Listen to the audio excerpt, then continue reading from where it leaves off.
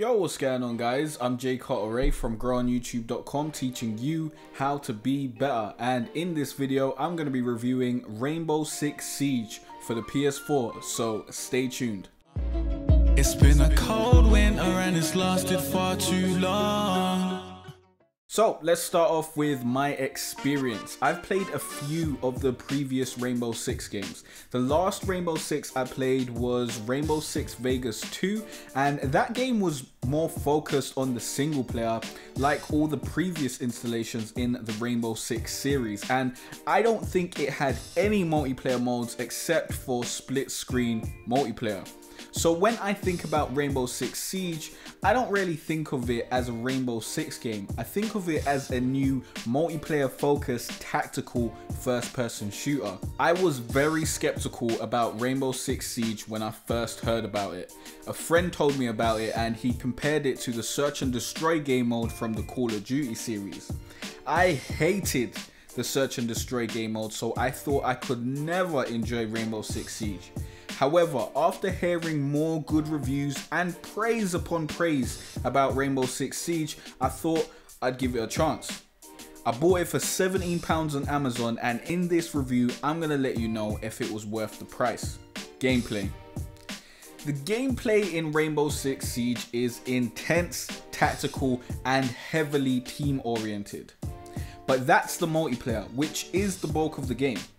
Let me first address the single player options and modes for those who are looking for a tactical squad based single player game like the old Rainbow Six installments. The single player portion of the game is limited to the terrorist hunt mode and 11 situations. These situations put you in the shoes of a specific operator and then task you with completing different objectives on one of the multiplayer maps. These are basically tutorial missions to help prepare you for the multiplayer section of the game. I personally only completed 8 out of the 11 situations before I got bored and decided to dive into multiplayer. In the terrorist hunt mode, you can play with 4 other players, or you can go it alone and compete against the AI in objective focused matches that feel ripped straight out of the multiplayer portion of the game. If you want to buy Rainbow Six Siege for a single player experience, then don't waste your money. This game has no campaign mode, and the single player experience is just the multiplayer experience with bots instead. You'll likely be bored within 2 days if you do not get this game to experience the multiplayer. The multiplayer portion of the game is where all the meat of the game is. You can pick from over 20 different operators with their own skills, strengths, and weaknesses. Each operator has their own loadout options and a specific skill or gadget that only they can use. The defensive operators are only playable on defense, and the offensive operators are only playable on offense. You have to earn renown, the in-game currency, in order to buy new operators as well as new attachments and cosmetics. There is strategy and thought that goes into picking the right operator and creating the right team composition to handle different situations. You don't know what operators the enemy team is going to pick, and you cannot change operators on the fly like in Overwatch. You have 1 life per round, so you need to make it count. If you pick Thermite, an operator that can break through reinforced walls, and you die before you can break through a wall, then your team is down 1 person and you completely wasted your operator.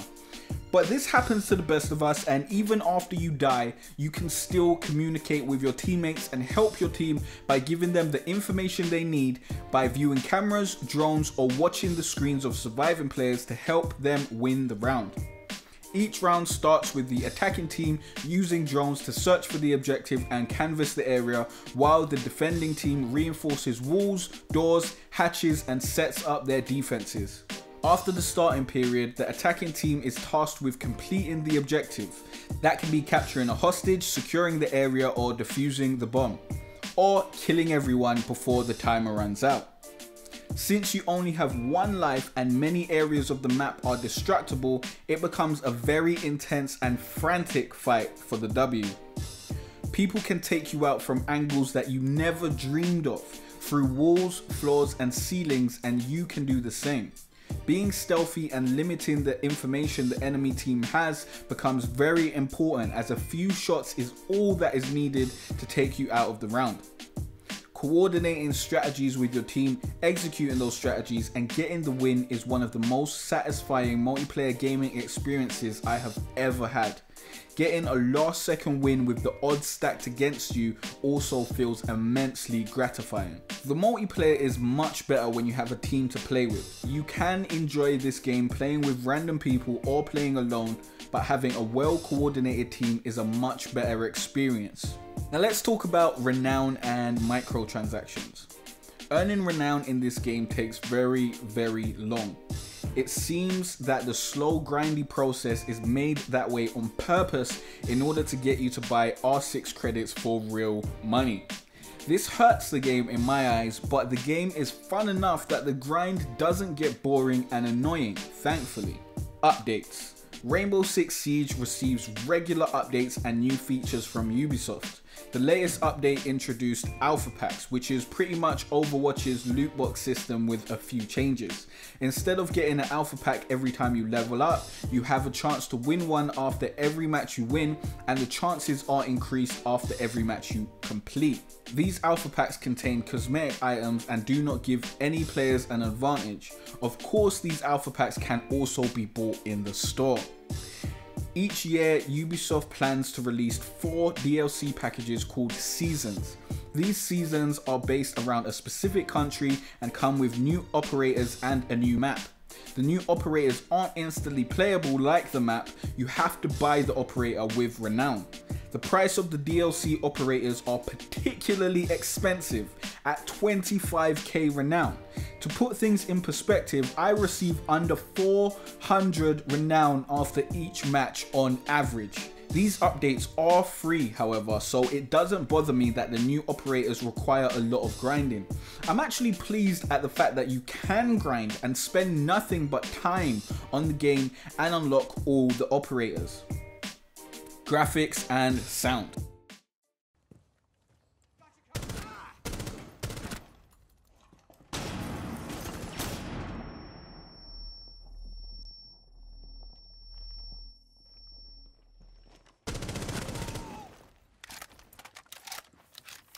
The graphics are great, but in this era of gaming, I don't really expect anything different. Everything looks good and I have no problem with the visuals.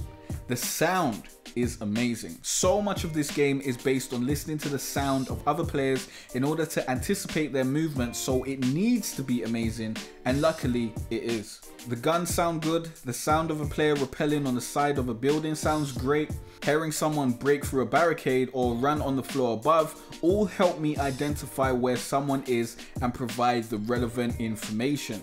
The sound system in this game is awesome, and you need to wear headphones if you plan to play it.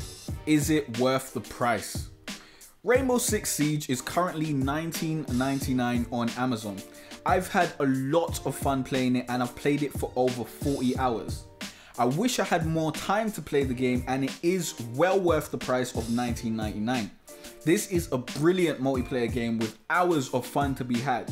It is definitely not worth the price if you only want to buy this game for the single player, as that is almost non-existent. Here are some pros and cons to help you make the decision for yourself. Pros: the gameplay is intense and tactical. Even if you die, you can still help your team. The sound design is great. Cons: the game pushes you towards microtransactions. The single player is not good. It's basically not even there. If you want to buy Rainbow Six Siege, then please use the Amazon link in the description. It will help out the channel at no cost to you.